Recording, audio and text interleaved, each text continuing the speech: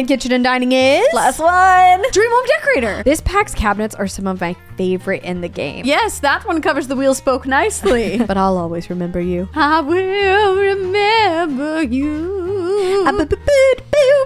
Sometimes you see a space and you're like, I gotta put something there. Like the top of a fridge, except you can't slot it. Well, if you have this pack, go ahead and pull out the cube shelf thing, put it at the height that you want the object to be, then slot the object to that shelf and move it off, and it's at the height you want it to be without that weird floaty thing. Best dining table in The Sims. She's only saying that because it looks exactly like our table in real life. I mean, it's a good table, right? Oh boy, we have a little intruder in the window. Nobody's gonna know. They're gonna know. How would they know? They literally just watched this video. Okay, maybe you got me there.